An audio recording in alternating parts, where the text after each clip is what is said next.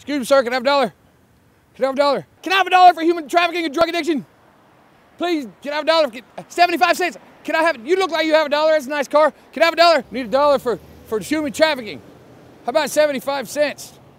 Whoa, what does that mean? Hey, that's not nice. Hello, can I have a dollar? Please, a dollar. Can I have a dollar or even 75 cents for human trafficking and drug addiction? I need a dollar. We need a dollar for human addiction, trafficking, something. We need a dollar. Can I have a dollar? Can I have a dollar? Man, no, can I have a dollar? Nobody's giving, nobody understands, man. We're trying to do something. Hey, why don't we just have a fundraiser? We should do that. That's what we should do. Because I haven't got a single dime here. Yeah, that's a good idea, man. We should have a fundraiser.